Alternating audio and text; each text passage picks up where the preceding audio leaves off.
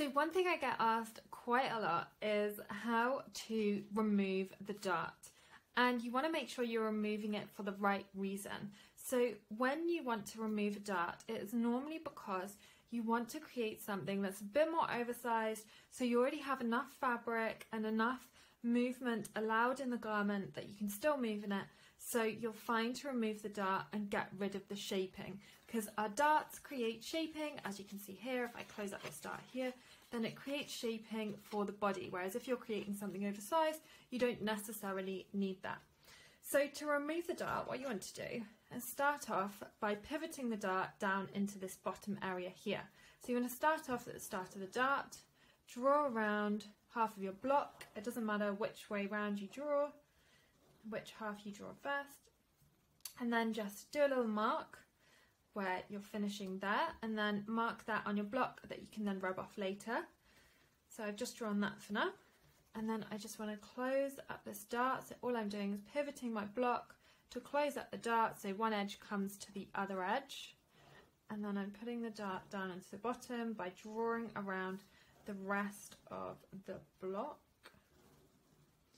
up to the same point as I did before, and then I just want to join that up. And then what I want to do is move this dart into a different kind of area, so that then we can increase the amount of fabric overall in this, but remove the dart, because at the moment all we've done is moved it down to this area here, because we still have this gap, so there's still a dart in this pattern. So what we're going to do is join from the bottom of the underarm here down to each side here. So you're going down to each side of the dart here, like so.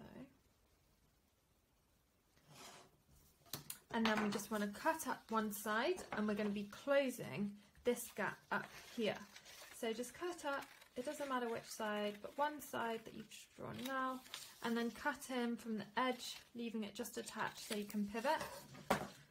And then what we're going to do is just get this area of the block here, and then move it over to here, so that then we're removing this gap at the bottom, and then we just want to stick this closed.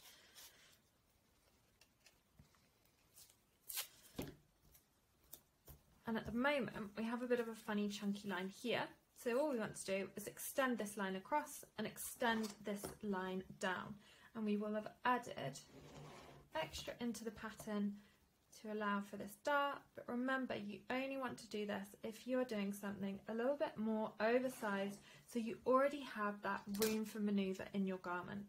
And now you can ignore all of these lines here,